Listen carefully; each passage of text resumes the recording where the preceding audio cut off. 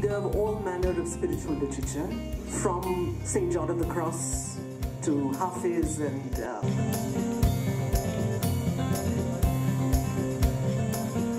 some of us know about it in Kashmir, but I found that these winners for their geopolitical timing and their understanding of what's going on right now.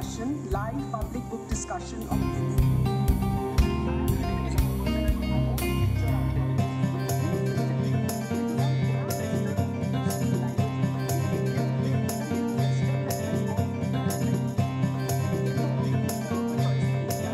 kids. Now, you've shown us that your organizations are like debating and doubting.